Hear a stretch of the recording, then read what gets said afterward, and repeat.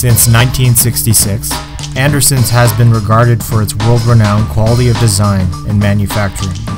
Utilizing only the finest European hides and nylons, only 5 to 10% of these are accepted in each of their handmade belts.